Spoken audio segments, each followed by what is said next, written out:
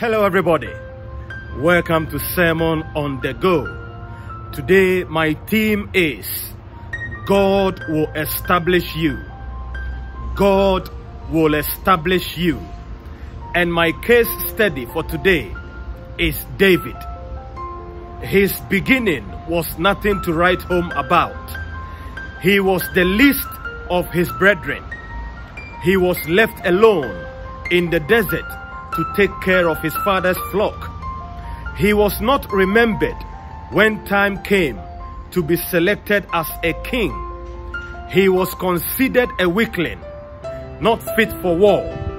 He was a target for execution by King Saul. He became a fugitive in his own land, and as a king, he fell into error with Bathsheba and eventually killed her husband. His own son tried to overthrow his government. With this horrible and horrific life profile, how did David ended up being called a man after God's own heart? David was not perfect, but clearly there are some attributes that we can learn from David. Number one, David was a servant. You see, you can look for God and miss God, but God cannot look for you and miss you. The Bible says, I have found David, my servant. With my holy oil I have anointed him, with whom my hand shall be established, and also my arm will strengthen him. God is looking for servants, not masters. Your lifting is as a result of your servanthood. Jesus said to his friends, whoever desires to become great among you shall be your servant, and whoever desires to be the first shall be slave of all. For even the Son of Man did not come to be served, but to serve and to give his life as a ransom for many. It is service that leads to greatness. Don't allow pride, shame, and arrogance stop you from serving God. When you serve God, he prospers you and you enjoy divine health. And above all, your eternal life is secure. Second, David was a man of courage. He killed a lion and a bear and faced Goliath without fear. Courage is the quality that enables you to rise up to any challenge without giving way to fear. Without a lion's heart, you cannot get a lion's share. Then David said to the men who stood by, what shall be done for the man who kills this Philistine and takes away the reproach from Israel? For who is this uncircumcised Philistine that he should defy the armies of the living God? All the promises of God minus courage will amount to nothing. The interesting thing is that David and his brothers had the same covenant. They all had the God of Abraham, Isaac, and Jacob. But they were all shaken when they were confronted by Goliath, because they all had different mentality. But God was looking for somebody with a courageous heart. And David declared war on Goliath by saying, you this uncircumcised Philistine, I will kill you and bring your head down. You either have a fearful image about your own self, or an image about God concerning yourself, or an image about the devil concerning yourself, and finally an image of what other people think of you.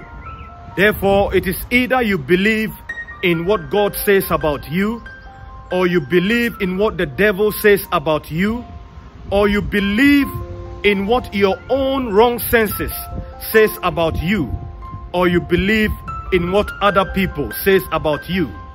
Low self-esteem and fearful mentality is the reason for many failures in many people's life. Stop complaining and go and conquer. Stop talking about lack of money and resources. Stop giving excuses. Rise up and confront your challenges. Stand on the integrity of God's word and declare war on that obstacle, on that crisis in your life. Step out in faith like David did when he was confronted with Goliath, and be positive about life. Thirdly, David was kind. David said, "Is there still anyone who is left of the house of Saul, that I may show him kindness for Jonathan's sake?"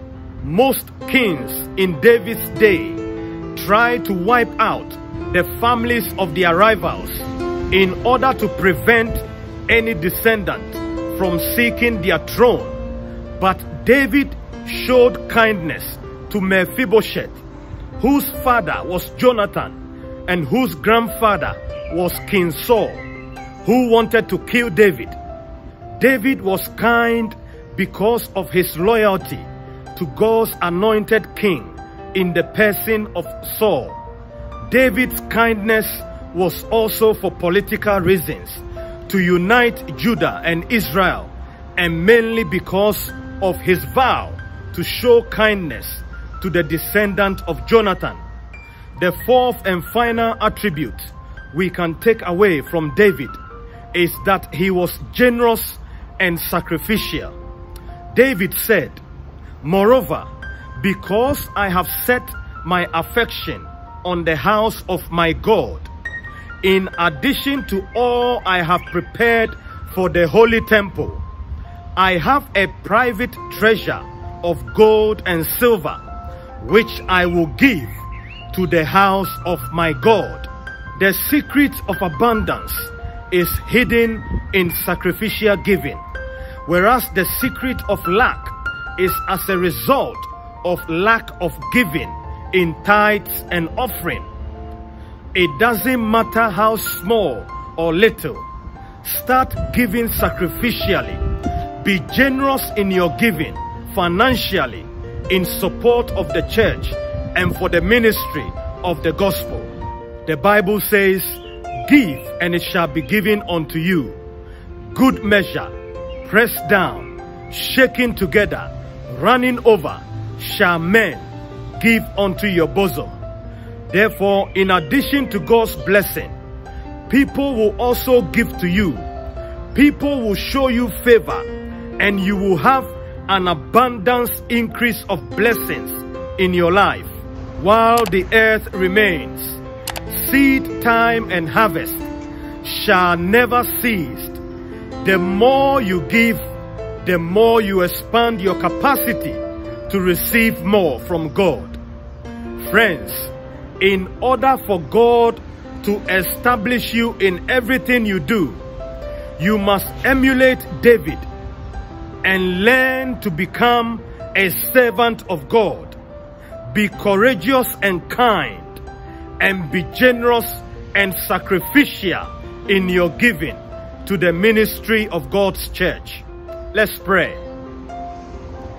Heavenly Father, we thank you for today's message, and we thank you for your servant David. We pray that as we have heard this message, that you will help us to emulate your servant David. Help us to become your servants in your kingdom. Help us to be courageous and kind, and be generous in our giving. In the mighty name of Jesus we pray. Amen. Friends, don't forget to subscribe, follow me on YouTube, and share this message. I shall see you on Thursday. Shalom. Peace.